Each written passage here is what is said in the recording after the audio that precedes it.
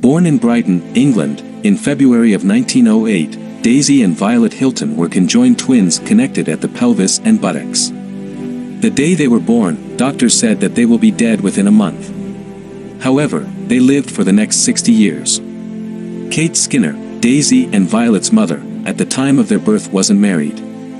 This was the time when children with birth defects were considered monsters in the United Kingdom. Skinner believed that this was a punishment for her sins, so she sold them to Mary Hilton. Daisy and Violet referred to Mary as Auntie. Mary soon realized that she could actually capitalize off of their condition. Meanwhile, their biological mother, Skinner, had two more children, a boy named Frederick in 1910, and a girl named Ethel Kate in 1912. Skinner passed away at the age of 25, just a month after Ethel's birth.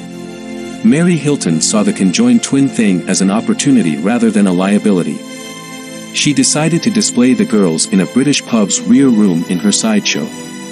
People could see the twins for 2 pennies. Some people used to lift up their shirts to see if they were really conjoined or not. The sisters wrote in their book, "Our earliest and only recollections are the penetrating smell of brown ale, cigars and pipes, and the movements of the visitors' hands, which were forever lifting our baby clothes to see just how we were attached to each other." Auntie was very active sexually and had several men in her life. The poor twins were physically and emotionally abused by Auntie and the men she dated over the years. Auntie wanted the girls to know that their only purpose was to make her rich. The girls were often beaten if they didn't follow the orders. When we displeased her, she whipped our backs and shoulders with the buckle end of that belt. This is what they wrote in their memoir. When the girls were 3 years old, Hilton had already taken them to Germany and Australia. She had some success there but wanted more, so she set her eyes on the US. In 1915, when the girls turned 8, Hilton took them to San Francisco. Initially, they were denied entry on the grounds of being medically unfit. Hilton was a clever woman. She involved the local media, and that's when the relevant authorities allowed them to enter America. When Hilton died, Edith, her daughter, became the official guardian of the twins. She, alongside her husband, Meyer Myers, took care of them. Myers was an Australian salesperson. The girls referred to Edith and Myers as their owners. The couple didn't let the twins out of their sight. They all slept in the same room because they feared that someone might abduct the twins. Staying with the Myerses was like staying in a jail cell for Daisy and Violet.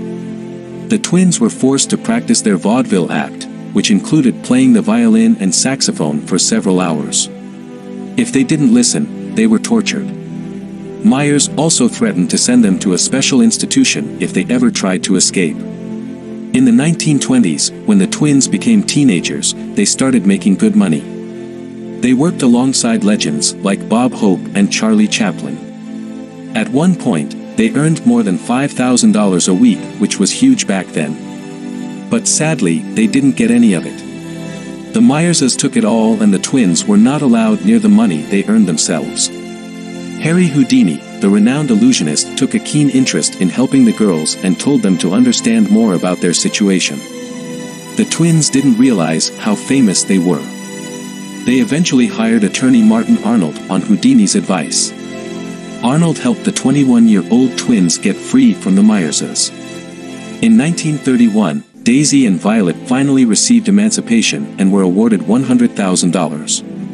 The world opened up for the twins after emancipation. It meant that there was a possibility of romance and sexual relationships. But it also meant that if one sister took a lover, the other sister right by her side did too. That was awkward. Violet once said, "Why, I just turn over and read a book and eat an apple." At one point, both the sisters got married, but at different times. Violet was denied a marriage license in 21 states, and she wanted to marry a musician.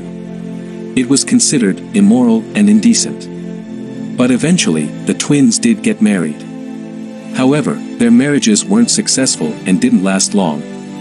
The girls appeared in the 1932 film Freaks, directed by Todd Browning. The film boosted their fame. They published their autobiography The Lives and Loves of the Hilton Sisters in 1942. At one place, Daisy wrote, "We were lonely, rich girls who were really paupers living in practical slavery." She further added, "I'm not a machine, I'm a woman. I should have the right to live like one." As the twins grew old, they struggled financially. In 1951, they did a film about their lives called Chained for Life. A few years later, they opened a hot dog stand. The other hot dog vendors who worked near their stand were upset because they thought that the freaks will take away their business. However, the twins failed. Their tour manager quit in 1961 because their appeal was fading away. They ended working in a grocery store as cashiers. The store owner designed a counter especially for them so that they could work together. The twins lived a long life defying all odds. One day in January 1969, they didn't show up at work. The authorities went to their home in Charlotte, North Carolina, to check if everything was okay. They were dead.